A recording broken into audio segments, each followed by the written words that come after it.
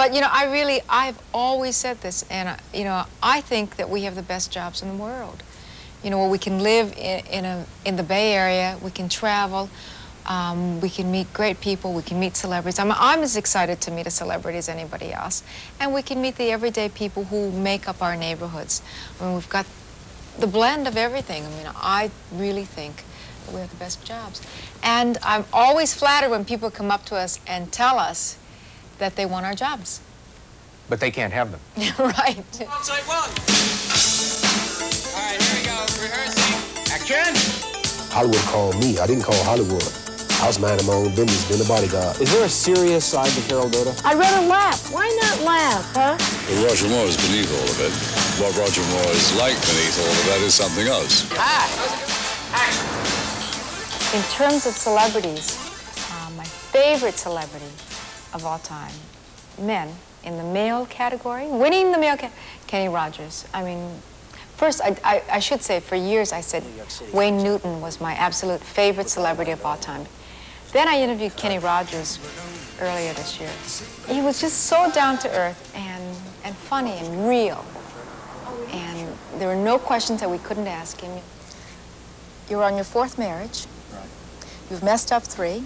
And you've admitted that it was your fault. I didn't say I messed up, though. I said those 3. I read that in one of these articles. I said that. Yes, in one of these articles. I messed up 2 of them. No, actually, I probably messed up all 3 of them. Jan does good interviews because she is able to ask people very, very personal questions about their personal hygiene habits even, without offending them. She can ask you a question without offending you. Talk about conditioning. If I asked that, I would probably end the interview right there.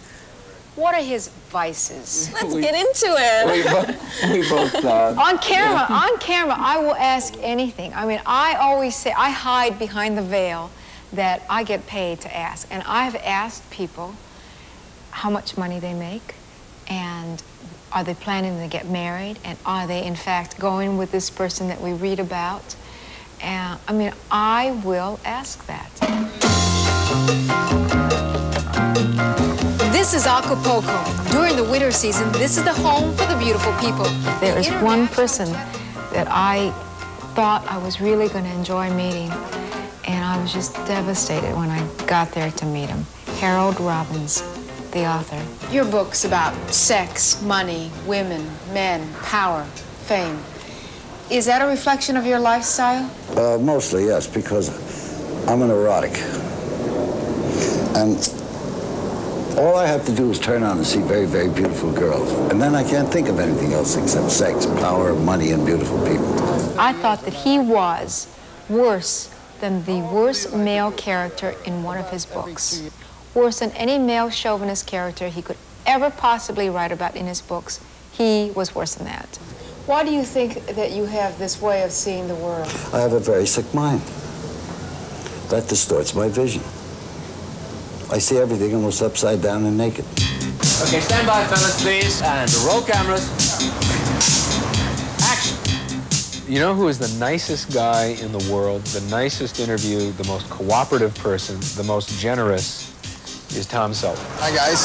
Tom Selleck is an example of a guy who is even nicer off camera than his persona on television or on the movie screen.